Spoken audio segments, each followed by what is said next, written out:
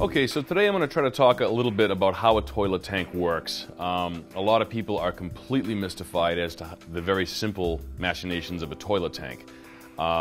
You can, again, save yourself a lot of money trying to tackle some of these very simple repairs yourself, with a few exceptions when you're talking about pressurized toilet tanks or maybe like a flushometer or a tank inside the wall. Leave that to a professional. Generally speaking, a toilet that you would get and assemble in two pieces with a water control valve, a seal, and something to flush it, they operate on a very simple principle.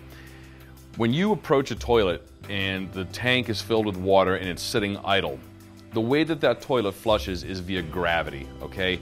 So a couple of things happen. You press the tank lever and a seal of some sort, which I'm going to show you in a moment, opens up inside that tank. Water rushes from the tank into the bowl, flushes the contents of the bowl, and then the tank fills back up again, endlessly, okay?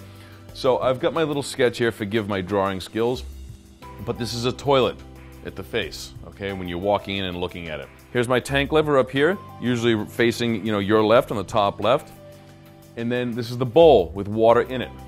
Now, you'll notice this little stop right there. I put an X. On blueprints, stops and valves are drawn with an X because it cuts the water off. So, a little warning. A lot of times when these little valves have been living under your toilet for a long time and nobody's touched them for 20 years, the moment you touch them, water will start shooting from the handle. So it's always a good idea when tackling any kind of a water piping repair or repair where you're dealing with water under pressure from the street, know where the shutoff is before that. So in case this snaps off or something horrible happens, you can run downstairs to your basement and shut the main off and we triage the situation until a professional gets there and takes care of it. So let's not talk about that. Let's talk about this valve working just fine. So a couple of issues happen when we have problems with toilets, most commonly running, and we've got the toilet tank sweating. That's because you've got a warm environment, or comparably warm environment, with cold water rushing through it. So what happens is, water comes up from this supply pipe into the toilet and fills this tank, okay? That ball, everyone's seen this ball, okay? It rises up on the water and simultaneously pushes down a washer sitting in the inside of this valve head. That washer pushes down and shuts off the supply coming in. So that's how this works. When you flush the toilet and this seal comes up, I'm going to draw that in there. There's two positions. That's the flapper, the seal, sitting in the closed position holding water in that tank. The up position, it just kind of gets snapped up like so, and lets all that water rush down. Okay, then this ball drops, lifting the washer away, like so. Water rushes in, fills, and the tank rises once again, and the ball pushes it down and off again. So let's say a big service call for me, a sweaty toilet tank and that hissing sound. That's because one of two things, or two things, is happening. This washer inside this valve head has failed, in which case you need to replace this valve, okay? This old-fashioned one here, this is made out of brass. They're inferior, believe it or not, to the plastic jobs out there today. This is called a ball cock. Cock being a valve, okay? This being the ball that operates it.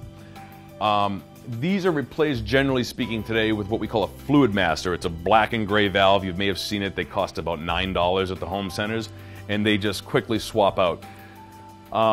So if this valve, the washer inside this valve has failed, it's going to not stop the street pressure water coming in all the time. So it's just going to overfill. If the tank overfills, what happens? It rises, rises, rises, and eventually goes over this overflow tube right here on the Douglas valve. This assembly is called the Douglas valve. The reason that overflow tube is there is so that if this fails, we don't fill out the tank and onto the floor endlessly and flood out the whole house, okay? So that's a safety there. The other reason that tank would be sweating, because again, there's water constantly moving in that tank, condensating, okay, is if this flapper failed.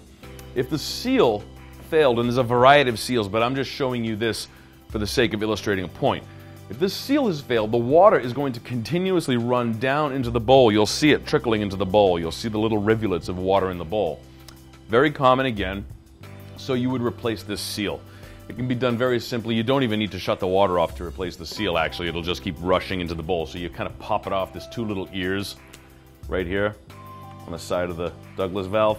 And that rubber seal just kind of snaps on, put the new one on, and you attach the chain to the tank lever. When you call a plumber into your home, you want them to change all of it in one shot, okay? Don't let contractors nickel and dime or try to take the easy way out. Chances are, if the flapper has failed, so has this. And conversely, if the valve has failed, so has the flapper.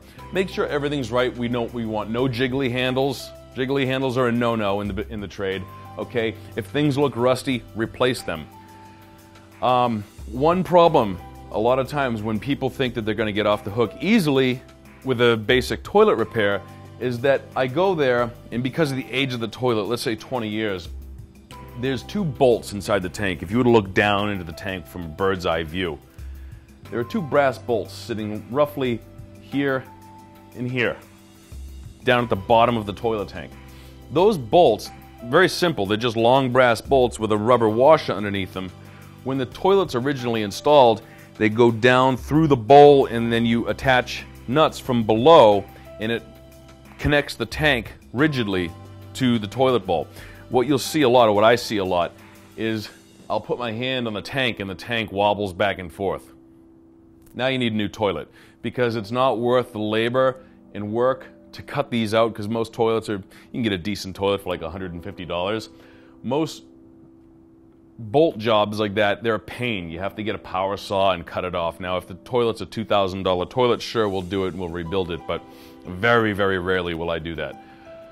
So be aware of that. You can also tell by reaching down into the tank and touching the rubber with your finger. If a black patina comes off on your finger, that's the rubber wearing out. It's nothing gross inside here. This is all actually clean water. It's the bowl that you don't want to be putting your hands in, not without gloves anyways. So kind of do an evaluation of your toilet before you put any money into fixing it with a plumber. Sometimes, most of the time, it's better to just replace the toilet outright, especially if it's been in there for 15 or 20 years. If you're going to tackle doing this job yourself, and it's a very simple job to do, remember we're going to shut that valve off. Your most common culprits to get your toilet back up and running without reinventing the wheel here on it is the water control valve, which will be about between $9 and $12, the flapper or the seal, which could be upwards of $20, $25, and then the tank lever, okay? The tank lever is just a few dollars for the cheap ones. You can get up into the $30, $40, $50 range if you're getting a chrome lever. But generally speaking, if you're handy and you're not intimidated by this stuff, you can fix your toilet for about $50.